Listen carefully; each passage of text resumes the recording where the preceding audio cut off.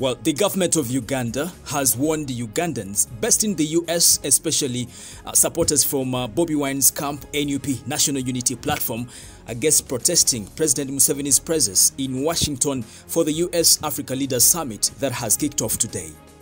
Now, the Ugandan envoy to Washington, His Excellency Robbie Kakonke, and other embassy officials have reportedly notified the US authorities about the planned peaceful demonstrations and requested that President Museveni be given enough protection to avoid embarrassing scenarios. Now, Mr. Daniel Kauma, one of the activists, acknowledges that the summit is good but not worth hosting President Museveni and other dictators on the African continent. Well, it should be remembered that a top US administrator, that is Robert Menendez, had petitioned the Biden administration to cancel the invitation extended to President Museveni, citing human rights violations in President Museveni's government. Yes, so that's it.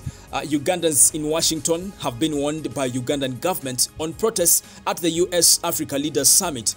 I'll keep you posted on this matter that is just developing. Well, that's it for now on The Buzz UG. And in case you haven't subscribed, kindly subscribe and also tap on the bell for all the notifications. My name is Meladzmilo, aka Fuller, and it's a bye for now. Thank you. Audio Jungle.